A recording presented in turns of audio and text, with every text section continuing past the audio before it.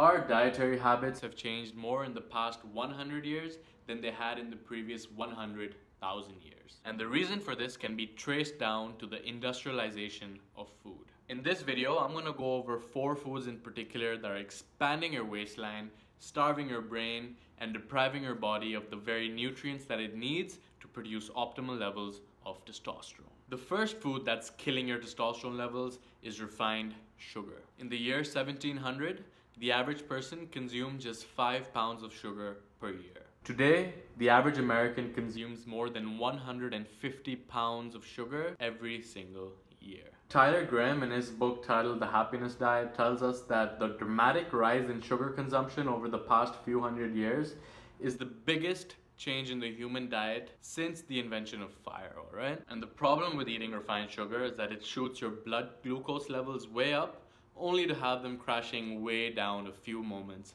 later. Your body responds to these rapid fluctuations in blood sugar by decreasing insulin sensitivity. And this means that more and more insulin is being pumped by your pancreas to help deposit all that excess sugar. Why? Because excess blood glucose levels can be toxic and potentially dangerous, alright? As any diabetic can attest. And decreased insulin sensitivity results in a significant dip in testosterone levels and a significant dip in growth hormone levels as well. In extreme cases, it can even lead to obesity and type 2 diabetes. So the takeaway from this is to kick your sugar habit. Alright, and the second food that's killing your testosterone levels is refined grains. Before the Industrial Revolution, all grains were stone ground. And this means that we were unable to separate the germ from the kernel. Then the Industrial Revolution rolled around and we began rolling the grains with iron rollers. And by doing this, we were effectively able to remove the germ from the kernel. And why did we do this? Because although the germ is filled with nutrients and fiber and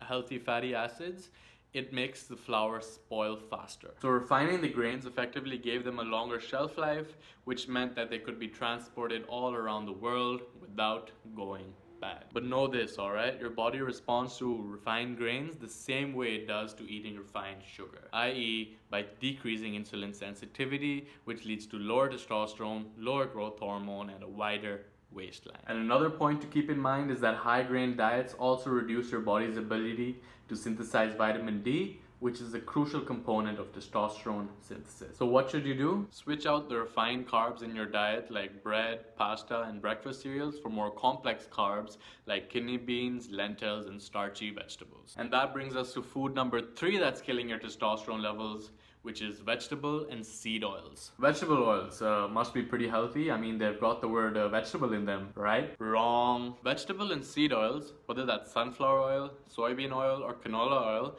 are all extracted and refined from processed plant sources. And why are vegetable oils bad for you? Because they contain an omega-3 to omega-6 acid ratio that's completely out of whack. Let me explain. So omega-3s are basically anti-inflammatory acids. Omega-6s are inflammatory acids. Your body needs both of them to maintain optimal function, but the ratio in vegetable and seed oils is something like 16:1 in the favor of omega-6 fatty acid. And the result of this? Chronic inflammation. Now, not only does chronic inflammation significantly lower your testosterone levels, but it also leaves you at an increased risk of developing a host of other chronic conditions. Heart disease, diabetes, cancer, and depression, just to name a few. Vegetable and seed oils did not exist before the Industrial Revolution. Yet today, the average American consumes 20% of his calories from soybean oil alone, alright? That's pretty crazy. So what should you do? Switch out all your vegetable and seed oils for healthier alternatives like olive oil, coconut oil, butter, and MCT oil. Alright, and that brings us to food number 4, which is trans fats. Eating trans fats is detrimental to male health. Not only does it significantly lower your testosterone levels, but it also destroys your sperm. But what's even more scary than both of these facts is that every 2% increase in trans fats consumption increases your risk of developing cardiovascular disease by 23%.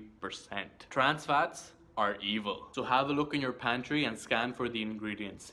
If you see partially hydrogenated anything on the label, toss it out. Baked goods, fried foods, potato chips, and margarine are usually the most common culprits. Trans fats are so dangerous that in 2015, the FDA actually made a proclamation to eliminate them from food by 2018. But I haven't seen this coming into effect yet, so keep an eye out. So with the industrialization of food, society has gone all in with food quantity while completely ignoring food quality. As a result, the average man has an expanding waistline while his body is completely deprived of the very nutrients that he needs to produce optimal levels of testosterone. Make it a priority to avoid refined sugar, refined grains, vegetable and seed oils, and trans fats. Not only will this significantly elevate your body's natural testosterone production, but will also propel you towards a healthier, happier, and more fulfilled life. That's all for now, and I'll see you soon.